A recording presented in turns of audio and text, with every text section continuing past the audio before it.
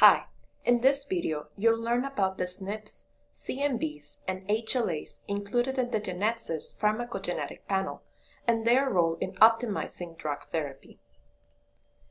In our previous video, we talked about the different genes included in the GenXys pharmacogenetic panel. Here, we will discuss the markers we use to identify genetic changes that may affect a patient's response to a drug. For most genes, we evaluate single nucleotide polymorphisms, or SNPs, and their copy number variation, or CNV. For human leukocyte antigens, or HLAs, we evaluate the presence or absence of a specific variation. When we compare the DNA of two unrelated individuals, we see that they are 99.9% identical. Although the amount of genetic variability seems to be very small, these differences are what makes us unique. When these variations take place at a single base pair, we call them single nucleotide polymorphisms, or SNPs. The different genetic variations or genotypes of some of these SNPs will have an effect on how we respond to drugs. Let's look at the following example of a change in a gene involved in drug metabolism. At this specific position of the DNA, there is a SNP that can be an adenine or a thymine, an A or a T in our diagram. If you have an adenine or an A, you will generate the functional form of the protein encoded by this gene, and therefore a normal drug metabolism. If you have a thymine or T, the protein encoded by this gene will be different, and you would be unable to process or metabolize a certain drug properly. If this happens, the drug will accumulate, and this could lead to severe adverse drug reactions. In some cases, these variations will not have an effect on the protein encoded by a gene. In other situations, the variation may cause a small effect, but not large enough to change the response to a drug. Because of this, the GenXys pharmacogenetic panel only focuses on SNPs that have a demonstrated clinical effect. The GenXys pharmacogenetic panel includes 59 SNPs that allow us to make recommendations on the use of 116 drugs. One of these SNPs is RS4149056 in the SLCO1B1 gene. Normally, statins such as simvastatin are prescribed to patients with hyperlipidemia in order to reduce cardiovascular morbidity and mortality.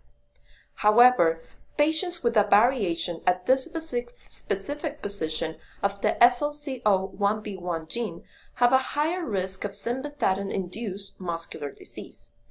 Therefore, a lower dose or an alternative statin should be recommended. Another example is RS12979860 in the IFNL3 gene. Compared to patients with no changes at this specific position of the IFNL3 gene, patients with this variation have a lower likelihood of response to PEG interferon alpha for the treatment of hepatitis C. For cytochrome P450 enzymes, such as CYP2D6, several SNPs need to be evaluated in order to correctly predict how a patient will respond to a drug depending on their genetic information. The genotype of this series of SNPs is used to define the specific variant form or allele of a gene. In the GenXys pharmacogenetic panel, 10 different SNPs are used to identify the 16 alleles of CYP2D6. Depending on the alleles of a patient, we can predict the activity of these genes and make recommendations on the treatment of several drugs. Every person carries 2 copies of each gene, one inherited from our mother and another one from our father. However, for some genes such as CYP2A6 and CYP2D6, people can have more than one copy, while others can have a deletion. That is, they have no copy available. This, along with the genotype of the SNPs known to affect the function of these genes, will determine the drug response of a patient. For example, Let's think of a gene that encodes an enzyme that breaks down a specific drug. In a patient with a higher number of copies, there will be much more enzyme than normal, and the drug will be broken down or degraded faster. This means it will be unable to have a therapeutic effect.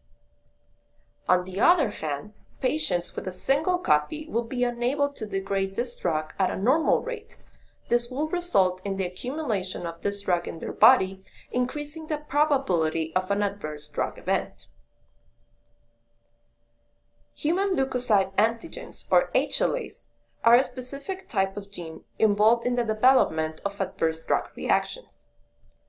They are also the most variable genes in our DNA.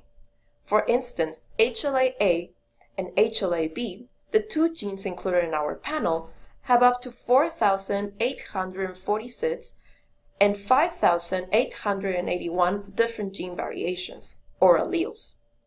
When we compare this to CYP2D6, one of the most variable CYP enzymes, we can see the differences are quite significant.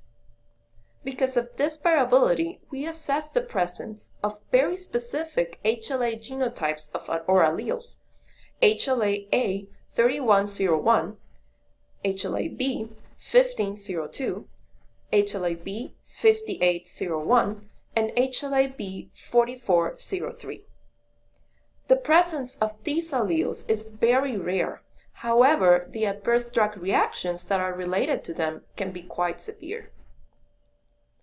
By testing for SNPs, CNVs, and HLAs, we are able to provide a comprehensive view of the genetic changes that affect drug response.